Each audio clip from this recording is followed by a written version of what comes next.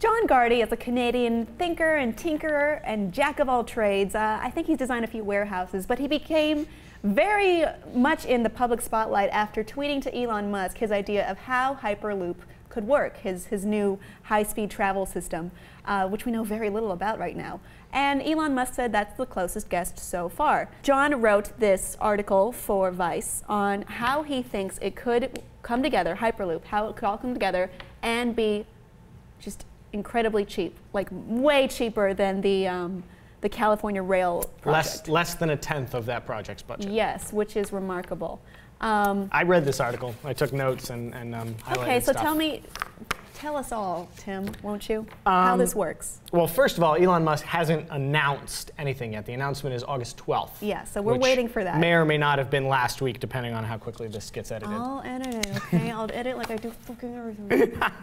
But anyway, this is John Gardi's take on what that idea could be logistically. Yes. I mean, the idea for the Hyperloop is the idea for the Hyperloop. That's one thing. John Gardi talks about how it could be built. Yes. Both efficiently and inexpensively, which is a cool idea. His first big idea is that it should be elevated. It should be up on these big, giant pylons. More pylons are needed? More pylons are definitely needed for this project. Yeah, because what that does is that gives them more right-of-way, and they're kind of out of the way of like existing railways and freeways and roadways and buildings and stuff. And they could be able to space things out in such a way that it wouldn't interfere too much and could go rather smoothly. When a new train line is built, it interferes with everything. It fucks up days for roads and highways and all kinds of stuff. So getting it up off the ground is good, is a good idea. How does the drainage work, though? Because that's an important part with trains. It's not necessary for that stuff up there. As long as everything around the support of the pylon is fine, which should be. He also says the farther apart that you build the pylons, the better, the lower impact on the surrounding ground, which is another good idea.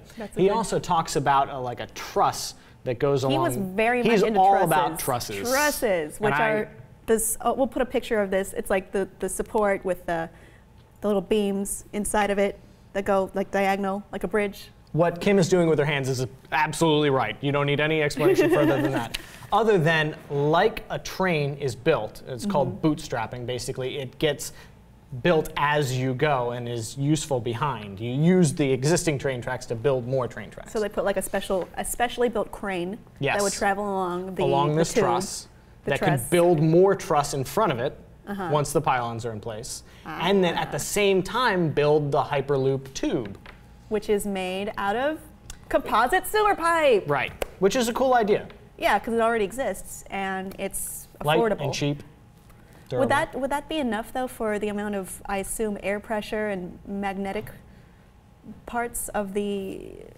See, we don't even know how it works. We have no idea. So this is all conjecture. That's the nice part of this, is that he doesn't have to have anything specific because it hasn't even been announced yet. This is all just speculation. The other cool things that I saw about this, I didn't realize how much of an impact building a train had.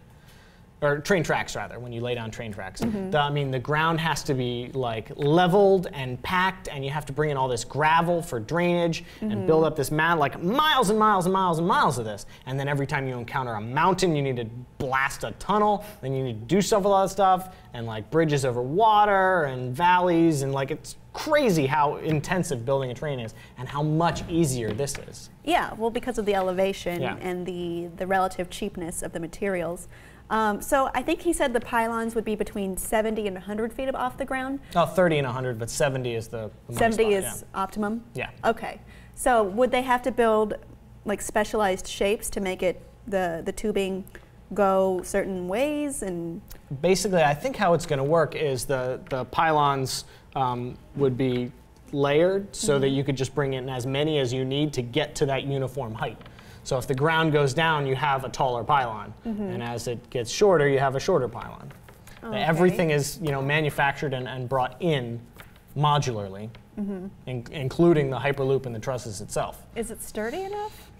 Is what sturdy enough? This construct with the pylons and the trusses. In theory, I mean, he's an engineer or tinkerer. Well, he had built a warehouse, but that's different than a high-speed travel. Listen, this was a long article and it had lots of bullet points, all right? So I assume the guy knows what he's talking about. All right. maybe this is all moot. Maybe this is exactly what will happen. We'll find out when Elon Musk makes his big announcement. Or maybe we won't. Maybe he'll just give us a bunch of bullshit.